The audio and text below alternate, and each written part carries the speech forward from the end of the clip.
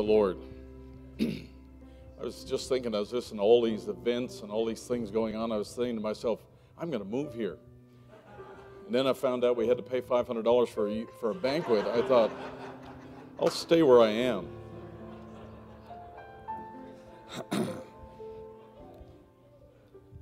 God is good to us, and He sure loves us, and we're blessed more than we deserve, that's for sure.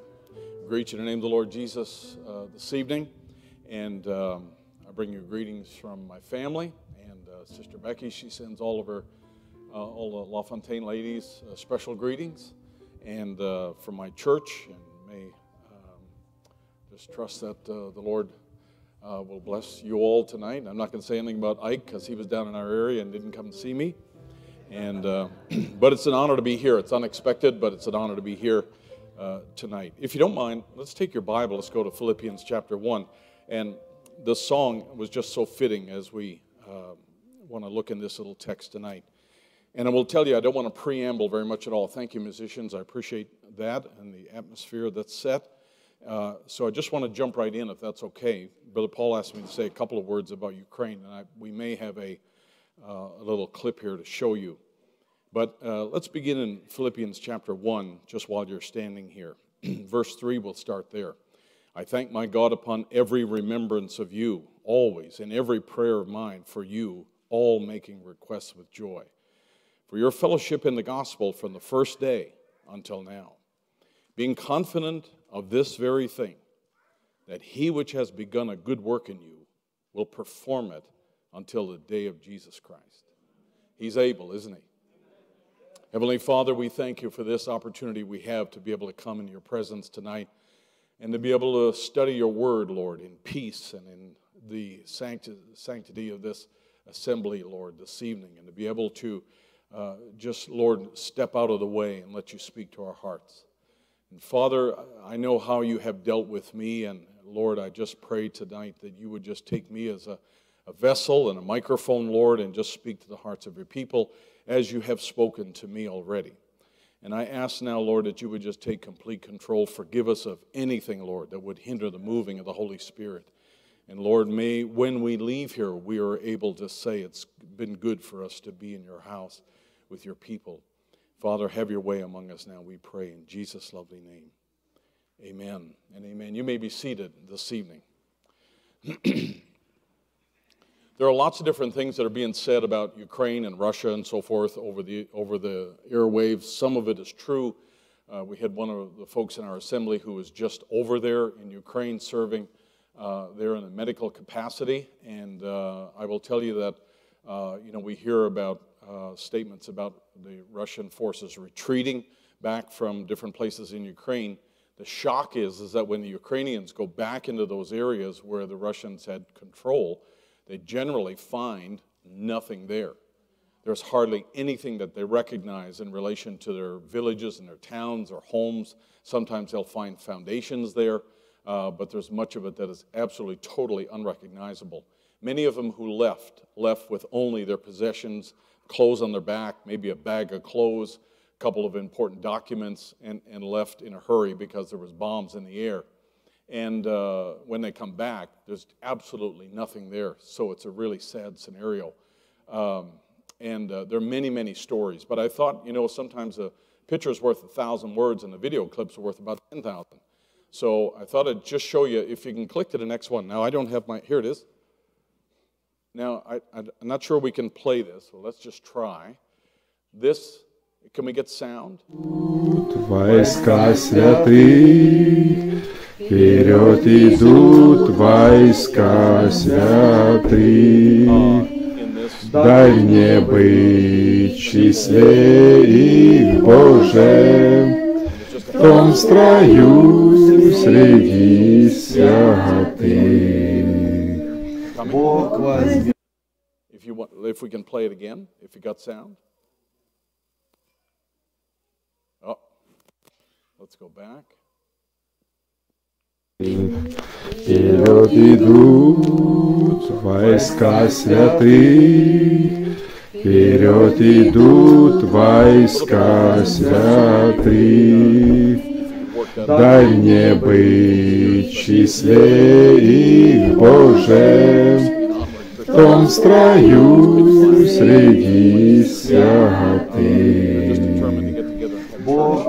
Anyway, and not letting the circumstances affect them. And they're just a very hardy people, and I will tell you that they really do appreciate every cent that's sent over. We still continue to do that. We have to trickle funds over just a little at a time, so we do not raise any flags over there. And the money reaches those families there, and they every now and then when they can, they send back little video clips that acknowledge the fact that they've received the funds. We have the names and addresses and phone numbers of everybody who's received anything and from people over here. And we have a wonderful team of brothers that supernaturally, when all the banking systems are down and all the other governmental work has come to a halt there, practically no medical facilities of any kind, and yet these team of 3 brothers in different parts of the world, they're able to get money into the country there through cryptocurrency and through wiring and through different telephone apps that they use. It's just incredible how they do it, and we're able to supply those brothers, and those brothers supply those families over there. So there's about, we believe, around 400, 450 individuals over there, about 130 families that are still in that area, and let me tell you, they really have to work hard to be able to get basic necessities, medicines and food and so forth. There was a brother over there, and I don't have a picture of it, but he was undergoing chemotherapy for cancer that was all on the side of his face. It was a large tumor that had grown out, and he was taking therapy before the war started. Once the war started, the government took over all the hospitals for the war effort. And so he couldn't take any more chemotherapy treatments at all, and had no money to do that.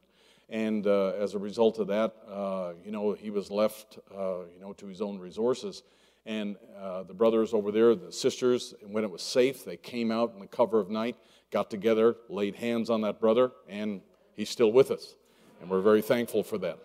So it's just a wonderful group of people to help and to work with, and we're very thankful for all the support and funds that have been given. All right, now I want to tell you this, that I had it on my heart to come, and Brother Paul and I were in contact, and the Lord laid it on my heart to come, and just figured I would probably be here on a Wednesday night, and had something that I was going to speak about. And then 2 nights ago, around 4 o'clock in the morning, it was the night of the eclipse, whenever that was, the Lord, I believe, stirred me, and I woke up, and I was just all of a sudden going through these scriptures and things that I had never ministered on before. I never saw, I never thought about. And I thought to myself, well, I'll wait until the eclipse starts, and then I'll get up and I'll look for those scriptures in the Bible. And lo and behold, just as the eclipse started, I fell back asleep, so I never got to see the eclipse. But I did remember the scriptures, and so I'm going to jump right in. And this is Wednesday night, so it's all right. If it's all right, take your Bible. We're going to look in some scriptures here. And I realize, that there are many ways to talk about the scripture and many ways to go at it. My way, sometimes is a little bit different. I think really what's important is that we may not all be preaching the same way, but what is important is that we're all preaching the same thing. And we have the same motive in preaching, and that is to prepare a people for the change of our bodies so that we can make it into the kingdom. And that's what's important. The way we preach is really incidental. As long as God will take the vessel and use the message, that's what's important. Now, the book of Philippians here is a book that I've started to study and begin to minister on, but I haven't been able to get past the first 11 verses here. It's one of the positive books that Paul writes. It's written after his second journey, and he really encourages the people in their own personal experience and their own personal walk with God. There's no mention here much of ministry. There's no mention of church order, no mention here of gifts and prophecy, hardly. He's really encouraging the people to become aware, not so much of the circumstances around you, but what God is doing within you. He wants them to understand that. He wants them to realize that the most important thing is not what's happening around, but what's happening within. And so he's dealing with the with the believers in this personal way, and he's encouraging them in the way that only Paul can. Now, as we look at this, and I wanted to read just a couple of scriptures for you, there's a really powerful word that's embedded in here, and that is the word perform, where Paul says that being confident of this very thing, that he that began the good work will perform it. And that word perform, it's found in various places in the Bible, very specific, and it means to bring something to an end. It's not going to be stopped along the way, but it's going to be completed. It speaks of accomplishing something that is tied to the original purpose. So what's going to be done is going to be exactly what God had in mind. That's the idea. And not only is it pre-planned, but he's on hand to execute that. He's on hand to make sure that happens. And he's got just like we often say, he's got a will for you, he's got a plan and a purpose for you. You wouldn't be here. Don't tell me that God doesn't have a sense of humor. Hey, he left us here for the very end, right? All the great people and believers and saints that went before us, but God chose you and I to be here in the last of the last, to bring it across the finish line. Don't tell me God doesn't have a sense of humor. And yet, he promises us, and this is what Paul is telling the believers there, that you need to be confident of this thing. You need to believe in this and hang on to this, because God's going to shake your world. And you need to hang on to this very fact that if God began it in you, he's going to execute it. He's going to see it all the way through. He's going to bring it to pass. He's going to complete it. It's going to be done exactly the way that God intended, and nothing's going to be left out, nothing's going to be missing. Do you believe that?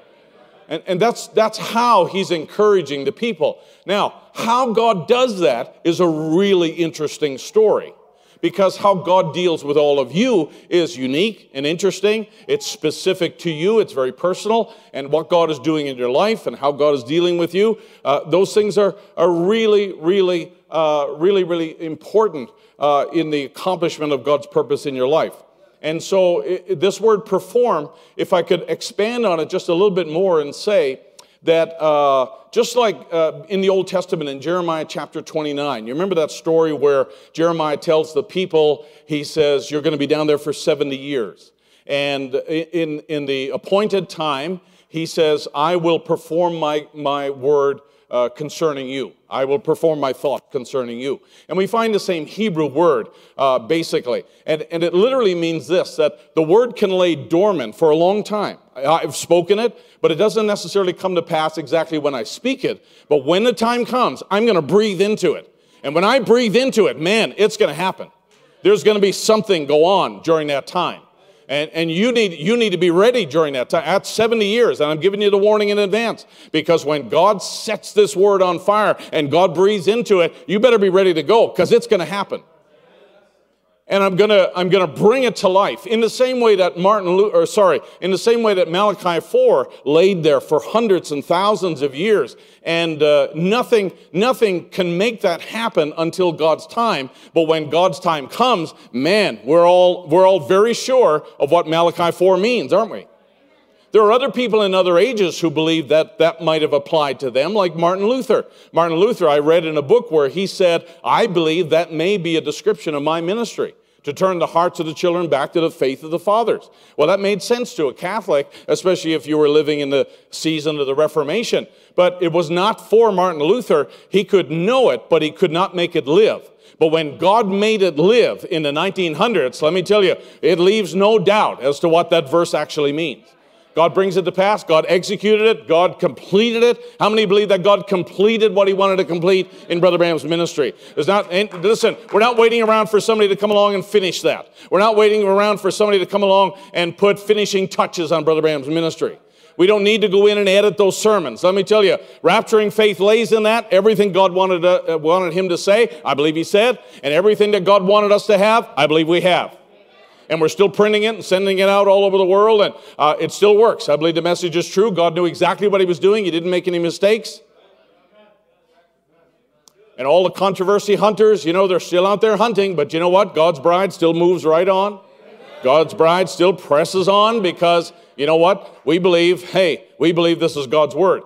Now let me tell you something. There was a brother who, I'll just say this. I heard him minister. He was in Jeffersonville there, and he made a really profound statement one time a little while ago, and I'll just leave this with you as we go on.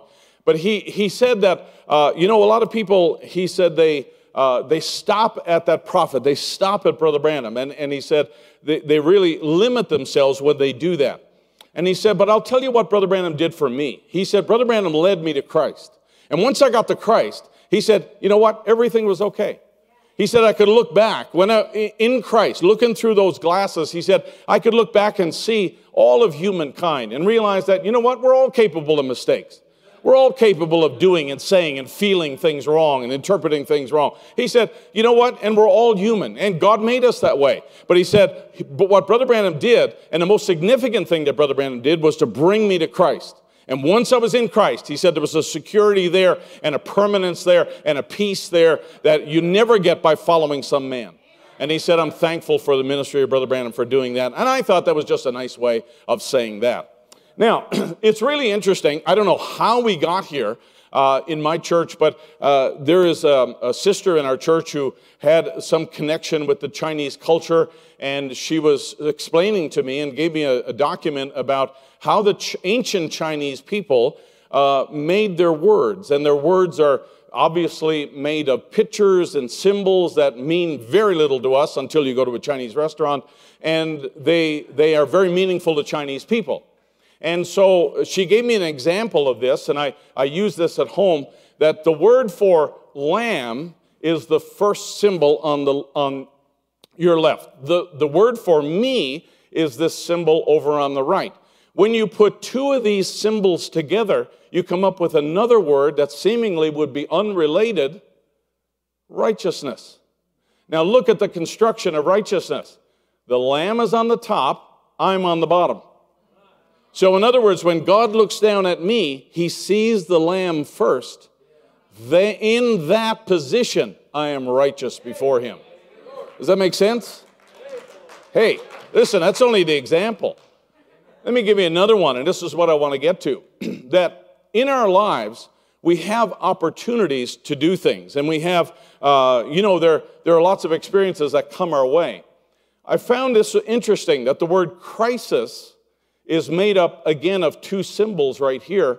And the first one is danger.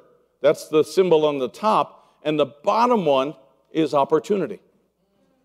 So when you take danger and opportunity, it is a crisis, but a crisis really affords us very often an opportunity to change.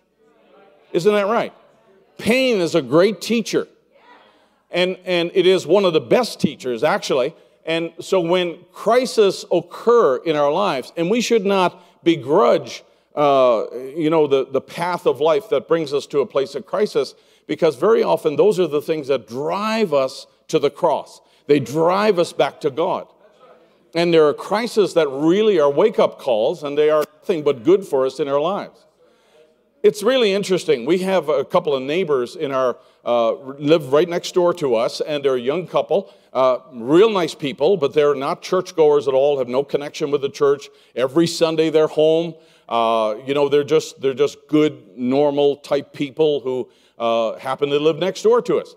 And a couple of months ago, the lady of the house, she was expecting, she's about 38 years old, somewhere around there, 40 years old somewhere, I would guess. And they already had one child, and she was expecting her second child, 28 weeks along. And all of a sudden, one day, she knew something happened, and that child died in her womb. And she was devastated. I mean, the doctors never gave her a reason as to why that happened, but, it was final. And, she had to go through all of the processes when something like that happens. And they asked me, because we were helping them, and we were, kind of putting our arms around them and doing what we could, and trying to be comforting and supportive of them because of what a crush that was. And they asked me if I would speak at the funeral. They said, we want to give it a regular funeral, and coffin's this big. And, David, I took a quote, a section out of Psalms where David said, my life is as a handbreadth. And a handbreadth is this distance from the end of your thumb to the end of your pinky. And I said, that's probably the size of this little child Clover who had passed away. And I said, David said that's our life. he said, in terms of the comparison with eternity, he said that's kind of how long it really is. And I had the chance to be able to go to the graveside, and there was just the three of us there. And they sat in chairs, and I pulled up a chair and sat down and talked to them about, life and how God is the author of life, and there's things that we don't always understand, and all the things that were said. And they were really comforted by that. They told me, and they were happy with that. And sometimes you don't realize the impression that you're making on people. And then today I was preparing for service, and I had a text from him, the husband, and he said, "Are you home?" And I said, "No, I'm not home. I'm at Brother Paul's." Oh, and everybody knows where Brother Paul's is. And he said, "Well, I don't want to interrupt your vacation." I said back, "When you come to Brother Paul's, you're never really on vacation. You're always working." And I said, "What's happening?" And he said, "I just had a situation happen at work," and he said, "I'll probably lose my job." And he said, "We're really concerned about it, and it's kind of been a year of bad news for them." And he said, "Now these are people that don't believe in God at all." And he said, "I just wanted to ask you if it'd be all right." He said, "If you would pray for me." And all I'm saying to you is this: is that a crisis happens, and sometimes we think, "Oh, it's just a bad day," or "I'm having bad luck," or something else. That really can be an opportunity for something really good to happen. So you're better off not shaking your fist at God, but rather just to realize that there's probably something I can learn through the crises that happen in my life. And we should not turn our back on them. Now, Peter says, and I just want to give you some principles here tonight, and we'll move into an area that I've never spoken about before. And in 2 Peter chapter 3, Peter says, and this is all familiar to you, "The Lord is not slack concerning his promise, as some men count slowness." And that's what that Greek word means there, that people would say, "Well, God is slow doing things." Brother Branham talked about 1977, and then every 2,000 years something happened. Well, God's kind of slow. Well, you should not count God slow, because that's not the way that God operates. But he's long-suffering to usward, not willing that any should perish, but that all should come to repentance. And this idea that, without understanding, if you're looking at, sometimes you're looking at the timeline of God, it's not always clear exactly what God's doing. And it can appear like God is doing nothing during certain seasons. And I want to tell you here tonight, I don't believe that that's true. I don't believe there's ever a time when God's doing nothing. God is always doing something in our lives. God's always doing something in the world. Now, in the church age book, hold on to that thought. Brother Branham says, now, we come to the last age, in the Laodicean age. He said, this is our age, and we know it is the last stage of because the Jews are back in Palestine, and this is harvest time. And he said, but before there can be a harvest, there has to be a ripening, a maturing of everything, both the vines, right? It's got to come, and this is what that word means there, it's got to come to full development. If you look up the word ripening, it means that it's got to come to full development. Now, I was using this illustration. I'm not going to use it tonight the way I did in my own church, but for instance, how many of you young people are here tonight that are not 25 years old yet but have your driver's license? I got a little bit of news for you. You may not appreciate this, but I got to tell you this, that nobody really wants you to drive. There ain't nobody who wants you to drive. I'll guarantee you that your mothers don't want you to drive because they worry every time you pull out of the driveway. Even if they don't say anything, they're worried anyway because that's what mothers do. I will tell you something else, that your pastor doesn't want you to drive and be rolling around that parking lot out there. The state troopers don't want you to drive. The judges in this community don't want you to drive. They know something about you before you turn 25, and that is that your brain is not fully developed. Insurance companies will change the rate of your insurance when you turn 25 if you're single. Now, they'll change it earlier if you get married because the insurance companies will turn it over to your wife to get your brain to grow up. But if you're single, your insurance rate stays high until you're 25. Not because you're stupid, but because you haven't come to full development yet. So you figure that, hey, it's all right if I go backwards on the interstate, or it's okay if I drive at 80 miles an hour and use the phone. Oh, somebody's texting me at the same time. There's a there's a lack of full development. It's not that there's no development, it's just that it's not full development yet. So we got to wait until that happens, all right? We got to wait until this whole process is complete, and that's the idea that we're trying to convey tonight. That before there can be a harvest, there has to be a completion of the process. There has to be a full execution of the whole maturing process here of both of these vines. That's what Brother Branham's telling us, all right? Now, we find that in Show Us the Father, Brother Branham said, now Jesus said the word was a seed, and the seed that the sower sowed. Now, he says, now you people out here in Oregon, you don't have to go out every morning and dig up the plant. He says you plant a crop of corn every morning to go out and dig it up and look at it and say, what's in that? I don't see a thing going on. It'll never grow if you do that. You have to commit it to the ground. You have to commit it and let it grow. He says, don't dig it up. You got to commit it to the ground. That's the place for it. And every time you dig it up, you delay it. When you get involved in that process, you can delay the whole thing. So therefore, the nature itself tells you that there are seasons where something is physically happening or you're involved in doing something, but then there are seasons where the work, in a sense, is not always visible, but it's still going on. It's getting you to where you need to be, right? And you may not even be fully aware of that. You might react to that kind of differently, but in God's plan, God is always in the process of getting you somewhere. He's always bringing you to something, and that something is something better, something higher, something more profound and more perfect. God is doing that, and He's moving the bride towards the kingdom. How many would agree? He's moving things back to the way that they should be. And so this is the principle that Brother Branham is telling us about here, that you can actually get involved in this process and delay it if you're not careful. Now, let me give you an example here. You remember when Brother Branham prophesied and said, I'm going to have a son. And he said that son's name is going to be Joseph. Remember that story? And then here's Brother Branham in 1955, and he's in his own church, and he's saying this to the people. Something said, you're going to have a boy, and you'll call his name Joseph. And about a month after that, we found out we were pregnant, and this was Sarah Branham who came. And Brother Branham said it was a Josephine. Well, immediately, as he says here, some people said, so many thought that I said that was Joseph. And I said, no, I didn't say that was Joseph. Some said, didn't you see a vision of this? He said, you know how people get things mixed up. And I said, I got tapes on it. Listen. Now he's telling this to his own church.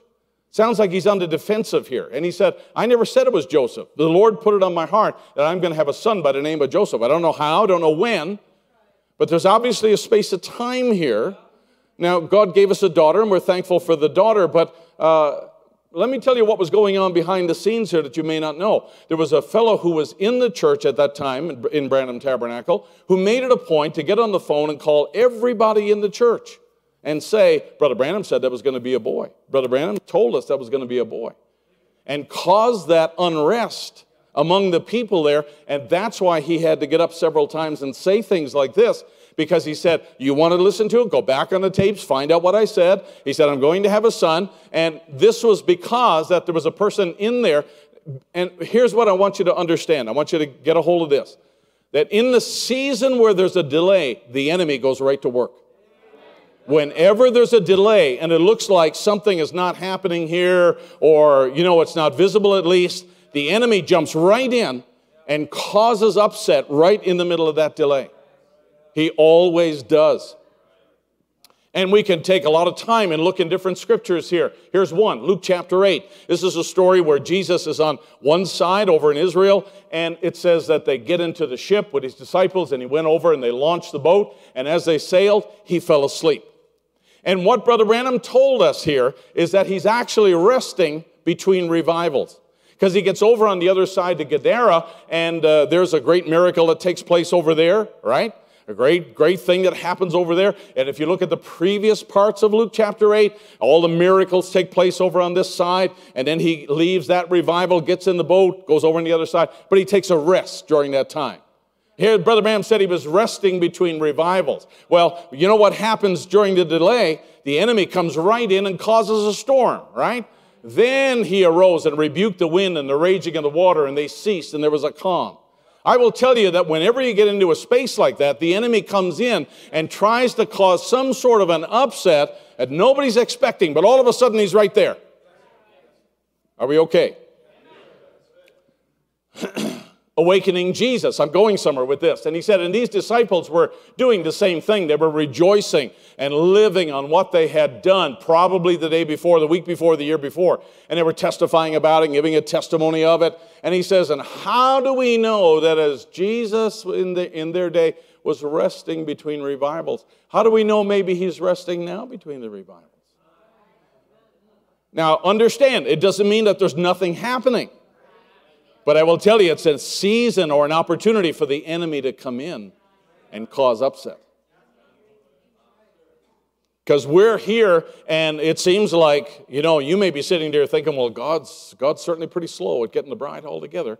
And, it's Wednesday night again. Here we are in 2022. Who knew we'd be here in 2022, right? We're still having to deal with elections and still having to, goodness, you wonder how long we're going to be here. And, everyone's praying that we get out of here, except for the young people who are not married yet. They kind of want to hang on just a little bit longer, just a shade longer, right? But for the rest of us, we're all ready to go. And when you get into that season of delay, let me tell you something. The enemy moves right in very quickly and moves in very subtly. You remember Esther, right? You remember Esther, and, she's in there and, preparing meals for the king and all the rest of it. Well, while all of that's going on there and this law's been passed, nothing's happening at the moment here, but Haman comes in and he's trying to cause a stir. But now let's just go a little bit further here because I want to deal with this little part here. You know the story of Esther, and you've been taught that regularly. But this is the scripture, the beginning of the story here in chapter 2. And it says that the maiden, Esther, pleased him, and she obtained kindness of him. And he speedily gave her things for purification. So this is the head honcho who was preparing these women for possible marriage to the king, right? You know the story. And she finds favor with him, and he's giving her everything that she needs. And she's given 7 maidens, and they were meet to be given to her out of the king's house. And he preferred her and her maids unto the best place of the house of the women. Now, what's interesting is that it says that Esther had not showed her people nor her kindred. She never revealed her genealogy, that she was a Jew. For Mordecai had charged her that she should not do it.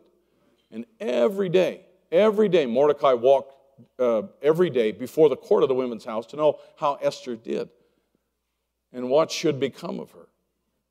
Now, I want to tell you that this is not an overnight process. Every day he walks past the palace, and he's trying to look in. He's got his phone ready in case he sees her, and he's going to snap a picture of her and send it back to the folks. And every day he's just kind of looking to see. And you know how long he does that? He does that for over a year. Because that's how long it took for them to go through the process of purification. I want you to think about this now. Nothing happens here. She's bathing, she's preparing, she's going through the rituals that they have here, and she's got 7 maidens to help her out. But this is a long process before she actually gets to go in and see the king. Nothing's going on here. Let's finish the verses here. And now, when every maid's turn was come to go into King Ahasuerus, after she had been 12 months, according to the manner of women.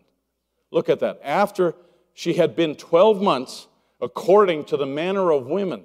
For so were the days of purification accomplished, to wit 6 months with oil of myrrh, 6 months sweet odors, and so forth. This is the way that the women were purified. I wondered about why it took so long, because, she's going through this process here, and to us it just looks like a bunch of perfume. That's a lot of stuff, right? That's a lot of myrrh and a lot of sweet odors and everything else. And when I went back and saw that verse 12 again, she had been there 12 months according to the manner of women. I will tell you something, that if a woman waits 12 months before going into the king, we can be certain as to whether she's received the seed of another man. After the manner of women. So we know that if she becomes expecting, it's got to be the king now, because she's sat there for 12 months in the delay and nothing's happened. If she had received seed from another man, guess what? It's going to show up within 12 months. No fooling this process. So God uses the delay to manifest things. God uses the delay for His own purpose to bring out things that activity does not bring out. Does that make sense? Wow. I was so happy when I saw that, because I will tell you something. You may sit there again, you may sit there and think, well, until tonight, that, not much has happened, not much is going on, and so forth. I will tell you this, that God has a purpose in all of it, and God will let things go on to manifest what's in the heart of every believer in this world today. To find out whether you're going to stay true to the Word, or whether you're going to run after this or run after that, or whether you've actually received the seed of another teaching or another movement. Hello? Because you know what? Give it a couple of years, we're going to find out where everybody stands. But you know what? With the bride, at the end of the delay, doesn't matter how long. At the end of the delay, the bride is still standing there saying, I'm so glad I can say I'm one of them. And they believe the word. They're just waiting for that taking away of the bride. They talk about the rapture. They talk about the change of the body. And you know what? Things come, things go. Things come, things go. And they've got one thing on their mind. I got to stay with the word. I got to stay with the word. I got to stay with the word. I got to stay pure. I got to stay purified. I got to go through this process. Doesn't matter how long. Delay doesn't bother me, because if I'm a child of God, it's only going to manifest more of the character of Christ in me. They're not afraid of delay. They're not worried about delay. Matter of fact, bring it on. That's their attitude. Bring it on. Delay is a good thing. If you're pure, delay is a good thing. Because if you've received the seed of somebody else, it's going to manifest itself. And sometimes it doesn't take 12 months.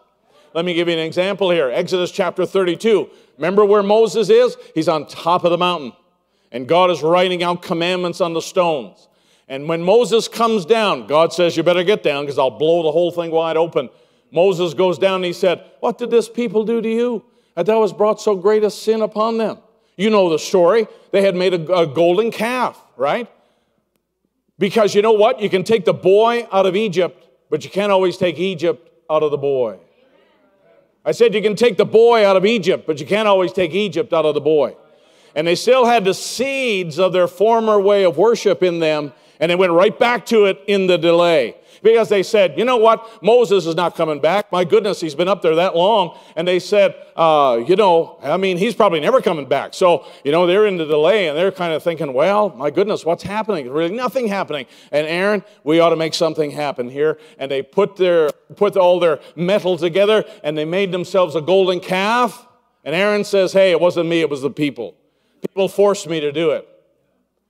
And Moses stood in the gate of the camp, and he said, who's on the Lord's side? Come unto me. The delay manifests everything. Can I go a little further? Now, what's really interesting here is that there are all kinds of things about the message that we really still haven't seen. We know that God is the author of Revelation, isn't He? And He's the one that knows how to reveal things in season. And hey, listen, it's just like the Bible. We've had the Bible since Martin Luther's time.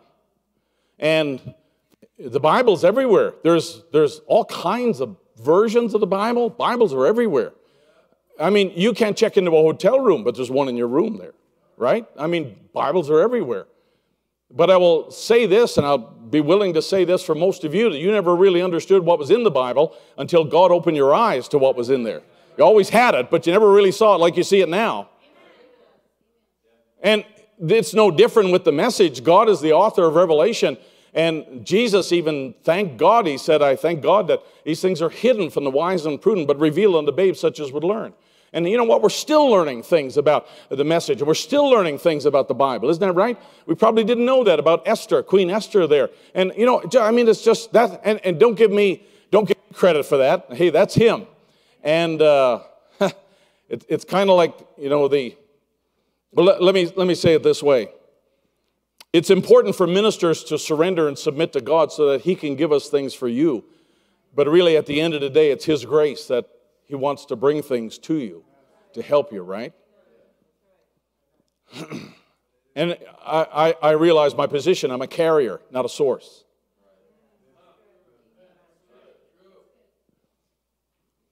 But you know what? When that woman in the days of Jesus, when she knelt before Jesus in Simon's house, remember, and poured the oil over His feet and washed and rubbed His feet and took her hair and rubbed His feet. You know what? She was a carrier. She was doing something. And Jesus even said, we want you to remember this. Wherever the gospel is preached, we want you to remember what this woman did. But when she left the house, she smelled just like Jesus did. Because what she gave out, some of it got on her as well. It's in her hair, it's on her hands, and you know she's carrying a little bit of that because she was obedient to what God told her to do. And even if you're a carrier, there's some of that stuff that gets on you. And I'll tell you what, I'm thankful for that. I'm thankful for the blessing of being able to minister to God's people. But I'll say this, that you know, when revelation comes, it comes because God's opened your eyes, and there's a season where God's revealed things to you. And I was talking about this, and somebody said to me, well, it's just like the arrow on the FedEx logo. Really? There's an arrow on the FedEx logo? Do you know there's an arrow on the FedEx logo? Or are you just saying that? You're just saying that because... Okay, all right, he knows. And then one day I got a shot of this logo. And I realized there's an arrow in there. And they made that logo with that arrow pointing right because that's the right way to ship something. That's why they put that arrow there. Everybody see the arrow? Let's be honest, how many of you, don't need to show your hands, but how many of you never knew there was an arrow in there before? But you know what? How many times have you seen the FedEx truck roll up to your house and rolling down the street? We've looked at it all the time. But it takes somebody who knows it's there to point that out to you, even though you've had it with you all the years that you've lived in North America. Hey, that's really not any different than how God deals with us, because there are things that are laying in the Word of God that are mysteries that God, in His season, He reveals those things to us. And it's not because we are worthy, but because God loves you, and God places a ministry to be able to bring those things out. And we all have a role and a purpose in doing that. And there are things that we see, and I'll guarantee you that whenever you go down the road now and you look and see the FedEx truck, that's all you're going to see is the arrow. Every time you see one, you're going to be looking at that and realizing, wow, that's there. It really is there. All right, now let's be specific for a few minutes here. That's all right. I think I mentioned this to you before when I was here last. And by the way, now we're 2-0. Just saying. Job is a book that's unusual. To me, it's unusual. I don't mean that disrespectfully, but there are things about the book of Job that I don't fully understand. And it's the oldest book, and there's lots of great truths that are in there. And this was one that puzzled me for a long time. And forgive me if I've said this to you before, but just to refresh your memory. And I just want you to take note of how God deals with us. Because remember now, as I said to you already, that it is God who's going to perform the work. It's God who's going to bring it to completion. Isn't that right? Even when you feel like quitting, and even when you feel like giving up. And I want to say this to you, that just because you're a believer doesn't mean that you always automatically have to feel right, do right, and be right. It's okay to not feel okay. I said it's okay not to feel okay, because there are lots of things going on around us that can be discouraging and can cause you to be anxious and cause you to wonder about things. And you know what? You're human, and you're going to have to blame God for that. He made you that way. But I will tell you that, you know, there are things happen. There are things that you counted on that didn't turn out the way you thought. Dreams you had that didn't come to pass. Ministers that didn't really get it. And church situations and health situations, marriage situations, children situations. All of us are subject to those things. And there are things that happen to us that, you know, in reality, there's times when, if we're honest and we showed our show of hands, many of us would probably feel like turning back and just saying, hey, I'm just going to sit by the sidelines until I can make sense out of this and just back away for a little while. And I'm not saying that that's a good thing for all of us to feel, but in reality, we probably all do at different times. Well, I want you to know this, that your eternal destiny was never put in your hands. The way for you to get from here to there was never given to you. He said, I'll be with you and I'll be in you and I'll bring you to my house. I've got a place prepared for you and I'm going to come and receive you unto myself, that where I am, there you may be also. And he said that I know how to get you there. I know the way to my own house and I'll get you there. So let me tell you, he never gave us, and I've looked at my job description a lot of times as a Christian and a minister, and I've never found down there where God said, you need to find that place. You need to get there. He doesn't say that. He says you need to submit. You need to obey. You need to open your heart and mind and let me guide you and let me be that continual presence in your life and let you get there. I remember one time Brother Charlie Cox, he had a conversation with Brother Branham and he, as a young Christian, he always wanted to have the experience of the baptism of the Holy Spirit. That was a big thing for him. He really wanted to have that. And he said he would get out by himself in the field and he'd pray and he'd go in the woods, and he said, I'd have these times where he said, it was like all the angels were around me and they surrounded me. And he said, I felt that presence. And there was other times I didn't feel anything. And he said there was times when I was in church and it was like God was right there sitting next to me. And he said, I just wanted to have the baptism of the Holy Spirit. He yearned for that. Finally, Brother Branham one day comes up to him and he says, hey, Brother Charlie, he says, I understand you've been seeking the baptism of the Holy Spirit. He never told Brother Branham that, but he said, I understand you've been seeking the baptism of the Holy Spirit. And he said, yes, I have. And he said, well, let me tell you something. He said, next time you feel that presence like you have in the past, he says, just give in to it. Just surrender to it. That's all you need to do.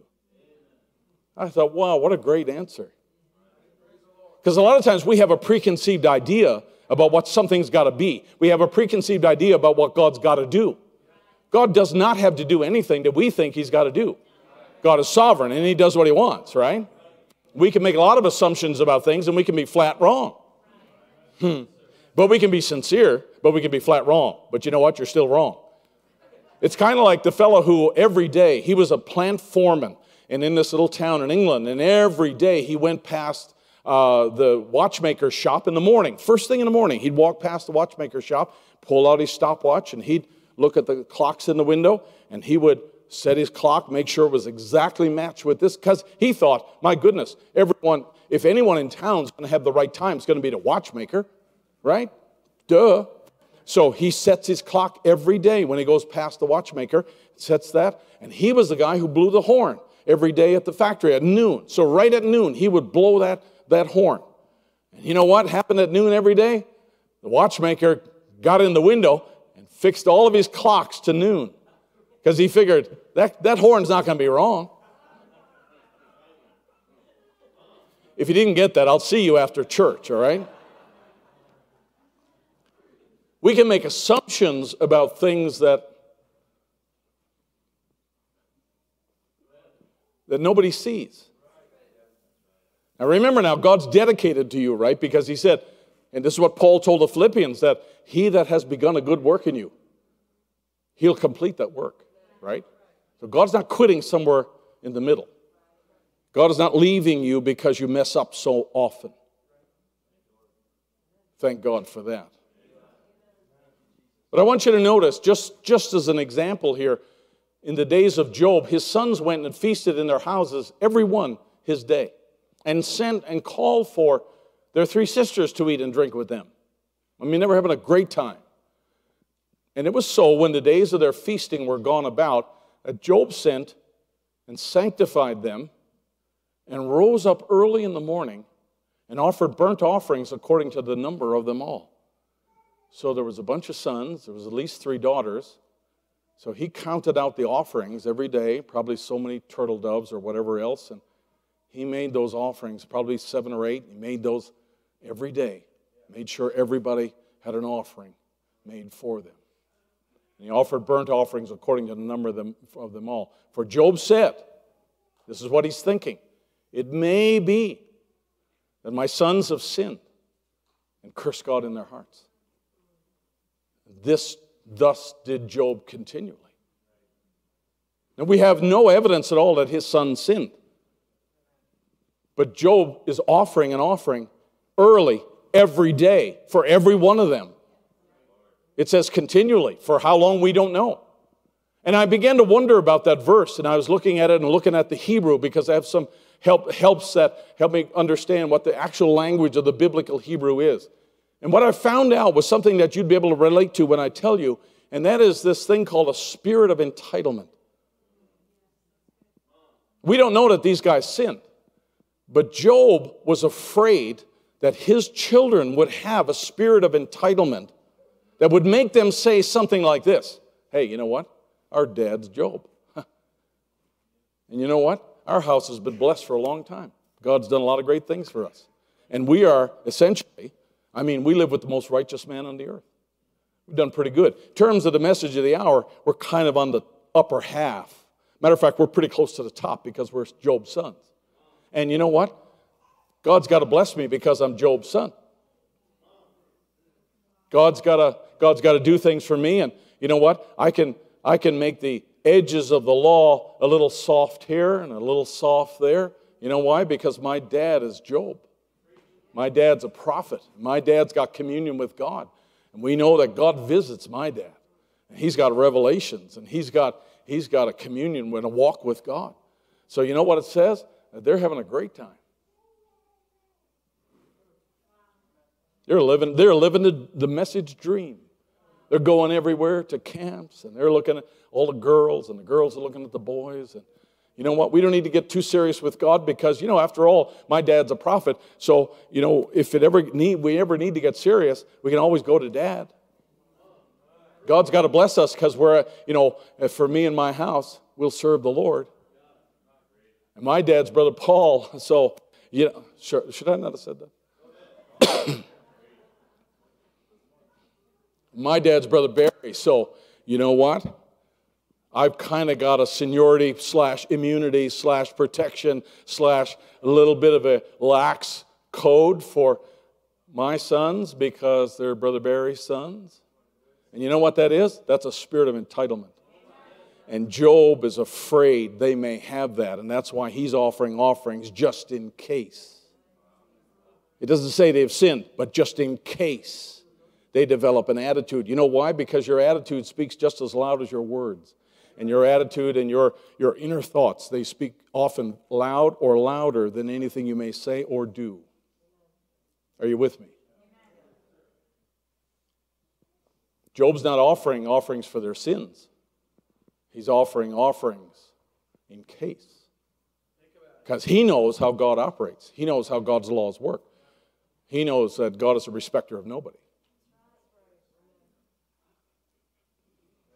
In the delay, everything is manifested. I'm just saying. Can I take this one step further? Now, if you have your Bible, I'd like you to go to a place over here in the book of 2 Samuel. 2 Samuel, if you have a Bible. If you have a phone, you can dial it.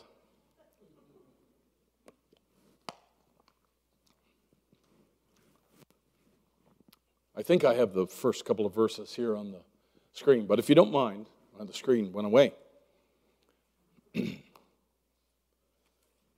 Now in 2 Samuel chapter 11, it starts out and says that this was the season of the battle of the kings. In other words, kings were supposed to be out on the battlefield during this season. And this is the story of the chapter that deals with David taking Bathsheba. Just a few minutes longer, okay? If you'll just give me a couple more minutes here.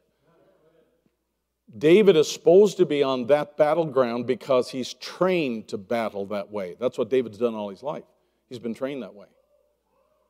But he exempts himself. God does not tell him to avoid the battle. He exempts himself.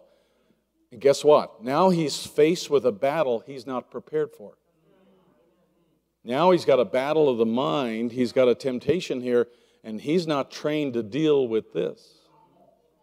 He's supposed to be somewhere else because he's trained for that. And I would just say this to you, that sometimes when God tells you to do something and you say, well, no, I'm not going to do that, I'm going to do this over here, you can wind up in a battlefield that you're not prepared for at all. And you'll run into enemies and you'll run into problems over here that you never counted on because you're not trained for that.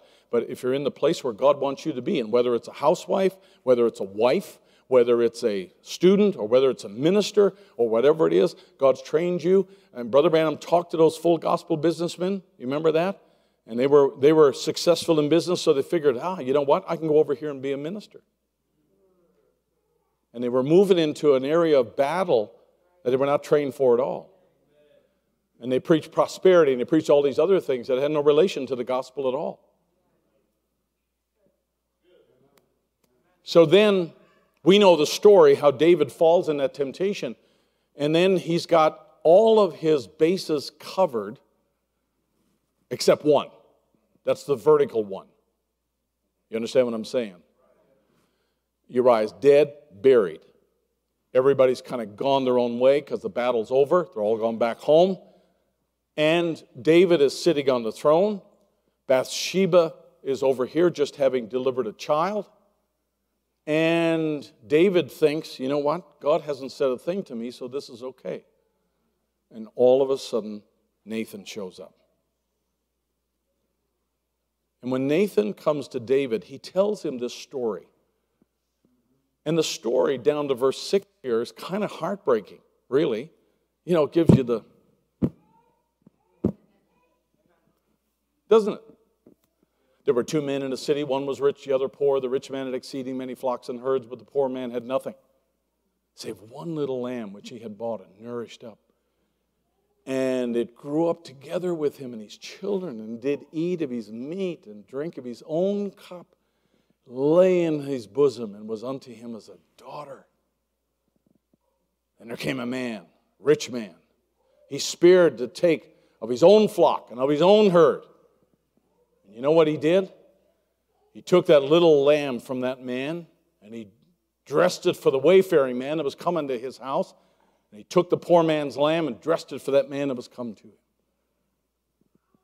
Well, you know, I want to say this, that David is capable of seeing the hurt that someone else did, but didn't see the hurt that he had caused himself.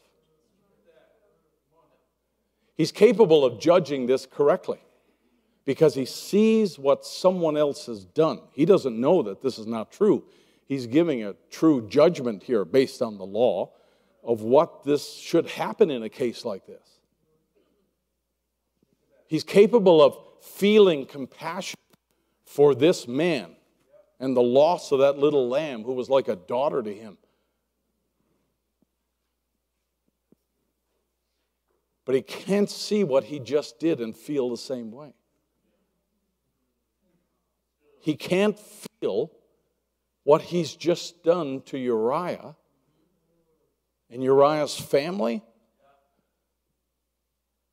and what he's just committed and all of the associated hurt that goes with that. And he's not repenting. He's not lamenting that. He's not going to God. He's not spending time after church in the sanctuary by himself. He's not seeking God here. He's pretending it didn't happen. What is it that's going on in David that he's willing, listen, that he's willing to risk it all for an affair when he has lived through everything God has done for him to get him to that throne? He's lived through it. He knew what it was like to act like a crazy man in front of the Philistines. He knew what it was like to be chased by King Saul. He knew what it was like to feel the conviction of God. He knew what it was like, to be out there in front of Goliath and trusting God with just a stone in his hand. He knew what it was like to depend on God in the fields to kill the bear and the lion. He knew what it was like to have to deal with the wrath of King Saul who threw a javelin at him. He knew what it was like, how many times God had spared his life. He knew his origin. He knew where he came from. What is it in David that's willing to risk it all for this affair with Bathsheba? Now, that's a good question. Because this is not just This is not just a sin. This is a betrayal of a covenant. He's a married man. And he has committed this relationship betrayal. Now look, folks, historically, if somebody betrayed their relationship, they generally had a child out of wedlock. Everybody knew that they had betrayed their marriage vows, right? But isn't it true today that the lines have gotten a lot softer? Because now, what is a betrayal now? Is pornography a betrayal? Is dating apps on your phone, if you're a married man or woman, is that a betrayal? Is flirting with somebody a betrayal? Should I not have said this? Is looking up your old flames on Facebook, is that a kind of betrayal? The boundaries are blurred. But I will tell you what, in every case, an affair is organized around a secret. It's always organized around a secret because you can't bring it out in the open. And this energy that a person has, like David, this energy for the thing that is forbidden, I will tell you something, is as powerful as the real thing. And it drives people to commit things that are outside of their boundaries because all of a sudden they're feeling something that they haven't felt in a while. Now let me tell you something. And I want you to remember this. That when an attraction happens like this, it's not necessarily because you want to leave your spouse, but because you want to leave the person you are becoming. You're really wanting more to leave the person you're becoming than to leave your spouse. And when David, listen now,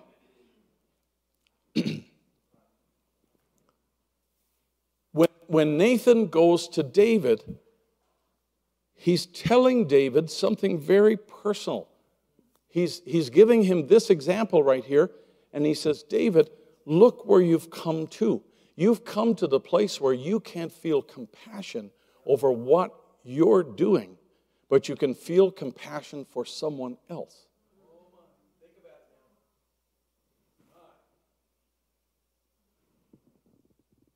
Think about this. And God says to him, right in the next verse, verse 5, if you have it open here, in the next verse, David's anger, I'm in the wrong chapter here. Verse 7. The parable's over, and Nathan says to David, thou art the man. Thus saith the Lord God of Israel, I anointed thee king over Israel, and I delivered thee out of the hand of Saul. And I gave thee in thy master's house wives and so forth.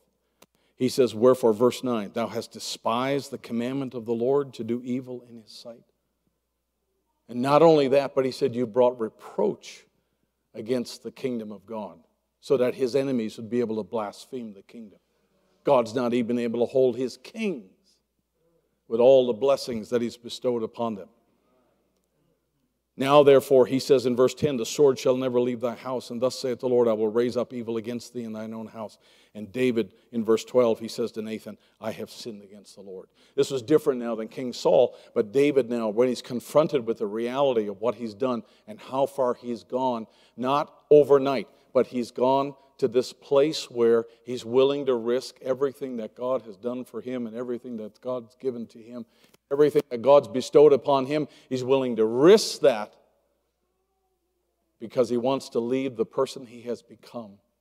And he's become that in a season where he doesn't have the fight and the pressure. In a sense, it's kind of like a delay season. And the delay manifests everything. Wow. If a man after God's own heart can come to the place where he can lose the feeling for somebody and not acknowledge it and not recognize it, and the hurt he's caused and the reproach he's brought to the kingdom. And he's sitting on the throne like nothing's happened and nothing's gone wrong. And Nathan has to come and bring that to him. And here is David.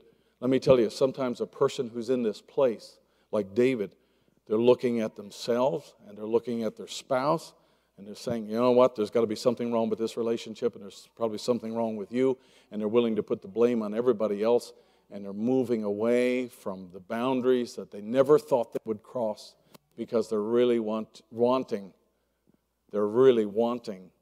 to escape who they are becoming. All I'm saying is that I'm glad for Philippians 1 and 6, where God says, through Paul, you need to be confident of this one thing, that he who hath begun a good work in you will complete it.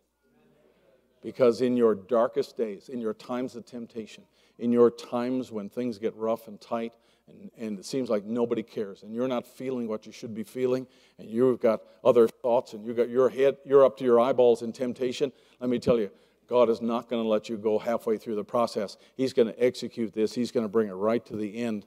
And God knows exactly how to pull the rug out. He's going to turn your world upside down. He's going to do whatever it takes. He's going to do what he needs to do. He's going to make you aware of things because, you know what? He's not way off there in the fog. He's now in us and will be in us and with us until the very end. That's why Paul's encouraging the Philippians and saying, he who has begun a good work, he's going to see it through all the way to the end. Aren't you glad you got that kind of a Holy Spirit? He's the same yesterday, today, and forever. And if that was true in the early church, it's still true today. And it doesn't matter, saints of God, it doesn't matter how long this thing goes. I'm glad with Christ in me, we'll be able to rise over every wave and every situation and every circumstance, because we're not trusting in Brother Barry and we're not trusting in Brother Paul, and we're certainly not trusting in you or you or you. Let me tell you, we're trusting in him to see it through to the very end of the way. Let's stand to our feet. God is good to us. I'm thankful, if our musicians will come, I'm thankful that we have a God who shows mercy. And even in the middle of David's trouble, Nathan tells him, he says, listen, he says, you've done this, and God saw it all, because you're able to cover up everything except the vertical, but God has spared you. There's going to be troubles in your house. There's going to be a sword in your house for the rest of your days, but you know what? God has spared you. He's going to save your life. He's going to take that baby, but he's going to save your life. Because God knew he could deal with David. God knew David had the kind of a heart that he could deal with, and he could confront David. He could bring truth to David, and David would respond to that. I pray God would give all of us that kind of a heart, that whenever we're confronted with truth, and sometimes, a minister will get right in your face and preach the thing that you need to hear. May God always give us a heart that's not hardened by circumstances or our own neglect, but rather we'll respond to that and say, Lord, have mercy upon me. Lord, do whatever it takes. Move me where I need to be moved. Bring people into my life that need to be brought into my life. Change the circumstances. But Lord, may I never bring a reproach against this message. May I never bring a reproach against you. May I stand for truth all the days of my life. Let's sing that little chorus, Brother Kenny, that we ended with, We Are Your House. Let's sing that this evening here. I'll turn it to Brother Paul here. Sorry to keep you so long. We are his house. We are his people. Be encouraged, saints of God. He's watching over you, because if he chose you, he's got a plan. He's got all the details worked out to get you to the very end. And he sees you just as much in the wedding supper as he sees you tonight. He sees you in glory as much as he sees the mistake you made today. He sees you in a new body as much as he saw the things you said to your significant other people in your life. He saw all of it. He sees all of our mistakes. He knows all those weaknesses that we have. Let me tell you, we are his. The best thing you can say is that we are his. And Lord, no matter how long this thing goes on, no matter how long we wait upon this earth, Lord, give me a faithfulness. Give me a faithfulness that you're proud of. Give me a perseverance like Brother Brandon preached about. We are your house. Sing it now tonight. Oh, we are your house. Father, come and dwell. Yes, we are your house, a holy house of prayer, where the lost and the lonely bring their burdens and their care. We are your house. Yes, we are your house. Come and dwell. Heavenly Father, we bow in your presence tonight, thanking you for your love and your mercy and your patience with us. We are not a people, Lord, who are exempt from temptations and trials. We all make mistakes, Lord. Father, we're thankful for he that is in us, because he that is in us is greater than he that's in the world. And Lord, we can do all things through Christ who strengthens us. And Lord, even when we make the mistakes we do, Lord, we can come back quickly and repent of those things and make them right. Lord, look at my desire. Look at my heart. Lord, don't always look at my actions, but look at my heart, my desire. We want to live for you. We want to live in a pure and righteous way. Father, speak to us, I pray, through your word. Encourage every heart, Lord. We thank you for this time together. Give it all to you now in the name of Jesus our Lord. Bring healing to those who are needed. Lord, there's many people, Lord, who need a healing touch tonight. We commend them into your care, Lord. You're a God who understands. You're a God who knows what we go through. Help us, Lord, I pray. In Jesus' lovely name, amen.